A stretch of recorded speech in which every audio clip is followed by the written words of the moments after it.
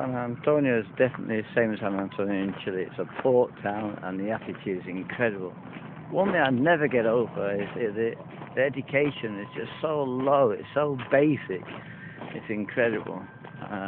One of the good things I found is a lot of old trains around here, and some of the old carriages now being used for different things, and there's lots to find. I'm going to have a look at the rest of them later on, but just doing a short video now, just I haven't got much space on the camera.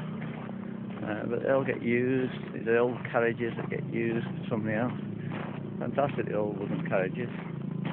But the whole place is like a museum for the trains. Have a look around at some of the old other carriages later on. Let's say, well, the place is a disaster. San Antonio is nothing much more than a disaster place. Everything about it is just shite. No other word.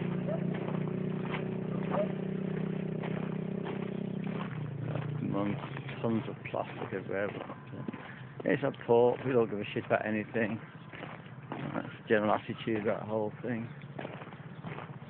It's a dirty bit of a scum place.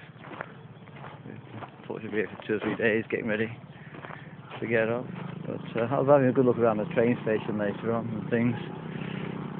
Should be quite interesting. As you can see, there's just tons of rubbish everywhere you go. It doesn't give a shit about nothing. All this shit. There we are. Just tons of it. This is just nothing, so I've been told. There's more everywhere. Let's have a good look for now.